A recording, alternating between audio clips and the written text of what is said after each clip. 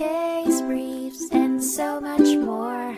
LSData's got what you're looking for. In 1973, a group of 8 condominium owners filed a lawsuit against the developer, Ocean 12 Inc., alleging a breach of contract as they failed to complete construction work on the units before transferring the titles. The plaintiffs discovered several defects, including a leaking air conditioning system and a faulty central sewage system.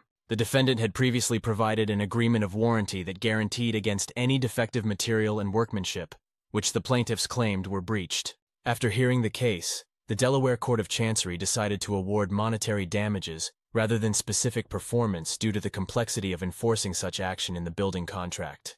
The court deemed it impractical and improbable to enforce specific performance due to the varying duration, nature of work, and disparities involved in completing the construction work, and ultimately relied on the non-breaching party's judgment. The case focused on the principle that when specific performance would be onerous in a building contract, a strong public interest is needed to override the presumption against the remedy. Case briefs, and so much more. LSData's got what you're looking for. Visit lsd.law, elevate your mind. Leave the stress of class.